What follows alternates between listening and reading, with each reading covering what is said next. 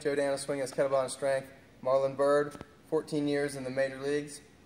What do you think about kettlebells, and what do you like about them? Oh God, love kettlebells. I've been doing them since 2004. I started RKC hardstyle. I transitioned into working with Steve Cotter and more of a competition style, or whatever style you want to call it, more athletic style. Athletics. And I love everything about it. The strength, the power endurance, the strength endurance, mobility, even the endurance training all around. So there's so many things that it can help with.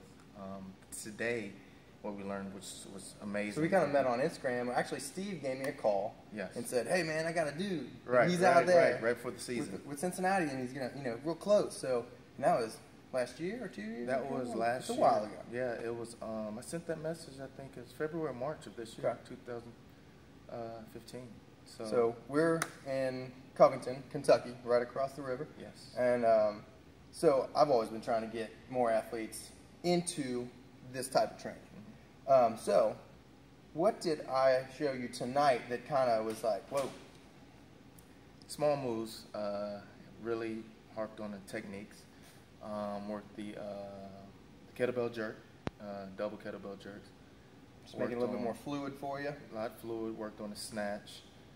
Worked on the clean, clean before snatch. Did a little maze work. But what was the very first thing that we did? The first thing was working a rack position. No, not even kettlebells. Oh my gosh! To go back, the first thing we did was balancing or activating. So basically, we used the slack line. Yes.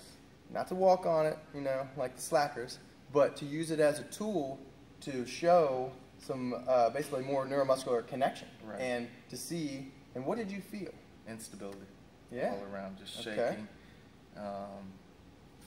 It's something you haven't done before, no, right? It's something that I've never done, and it was a weird feeling. Again, all I can say is I felt instability, and just trying to not even stand up on it, just to put my foot on it and push down just a little bit and balance on the slack line.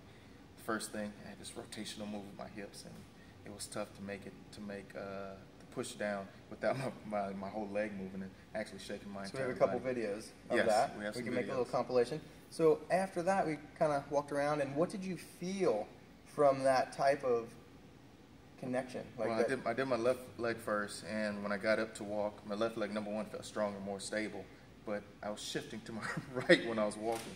So again, stable on one side, unstable on the other. I feel like it flows a little bit more?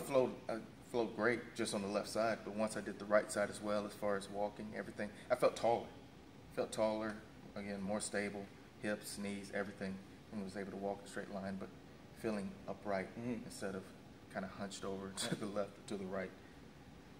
I love that thing. So anyway, we might show some of those videos and talk about it, but then kettlebell, we focus on a little bit more form, focus on timing. Yes. That's why I think kettlebells are very, very good for athletes or anyone, a human being. There's a lot more timing and deceleration. Yes. That a lot of athletes get hurt when they are decelerating. Yes.